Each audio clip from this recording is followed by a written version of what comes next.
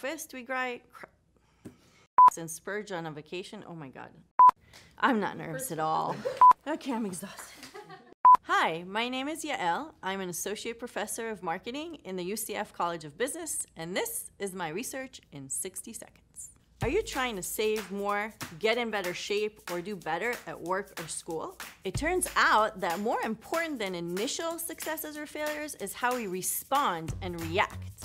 If after we have a donut for breakfast, we cry out, "What the hell?" and have a double cheeseburger and fries for lunch, we're unlikely to lose weight. My research looks at how we can better respond to success and failure to achieve our goals. The answer is all in the thoughts and feelings that we habitually entertain. For example, feeling a little guilty about your failure is a good thing. Guilt is a reparative emotion that puts us back on track.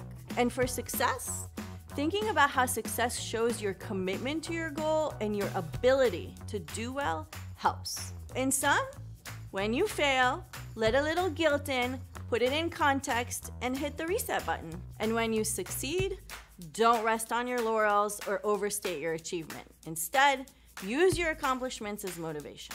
And that was my research in 60 seconds.